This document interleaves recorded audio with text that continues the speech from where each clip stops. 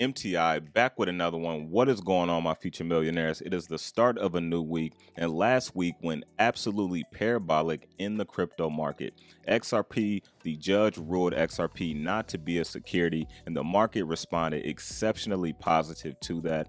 Also, we had Polygon, which announced their new native currency, POL, that's going to be upgraded. And then also, which we're going to be covering in this video, Solana became the 7th largest crypto in the world by market cap. It flipped Doge for the 9th spot, and it flipped Cardano for the 8th spot. Now, nothing against Doge or Cardano. I like both projects, and I also hold ADA.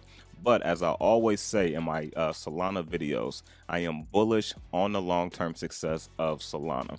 Now, one thing I do want to say, I do expect Sol and Cardano to kind of flip-flop back and forth between the 7th and the 8th spot until there's some nice separation created between them. Now, earlier yesterday, right before 12 CST time, I tweeted, "Nothing against Cardano or Doge, but Solana has officially flipped both of them. I do expect Sol and ADA to go back and forth for a while.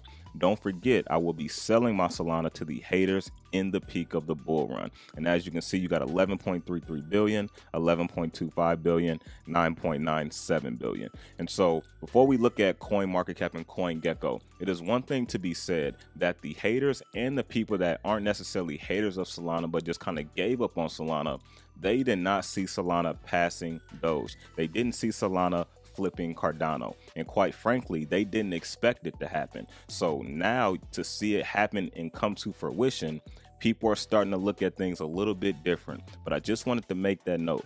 Now, if we look over here on CoinMarketCap, and let's do a quick refresh on this, I believe Cardano was back in the 7th spot. So as you can see, they are about 60 million away, going back and forth between the 7th and 8th spot. Right now, currently, Solana's 8th, Cardano is 7th, but as you can see on this tweet, Solana was 7th at that time. And this is why I said I expect them to go back and forth between that 7th and 8th spot until there's some nice separation created between them. Now, if we hit the refresh on CoinGecko, as we know, CoinMarketCap and CoinGecko does things a little bit different, and their rankings are a little bit different.